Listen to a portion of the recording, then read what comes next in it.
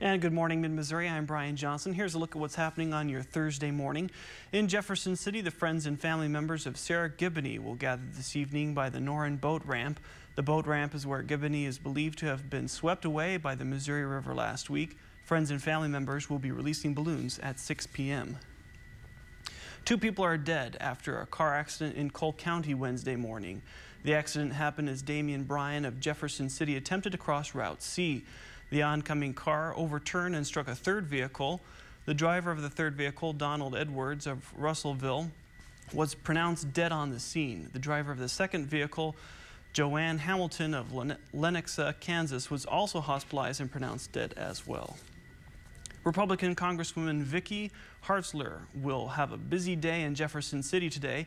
More than 1,500 postcards will be delivered to her office at 10, urging her to tell Congress to protect Social Security, Medicare, and Medicaid from any cuts. The postcard deluge is an effort by the liberal group GROW. Then at 3 p.m., she'll present the Civilian Marksmanship Program Patriot Award to Don Henches of California, Missouri. The CMP Patriot Award recognizes outstanding veterans for their contributions to our country.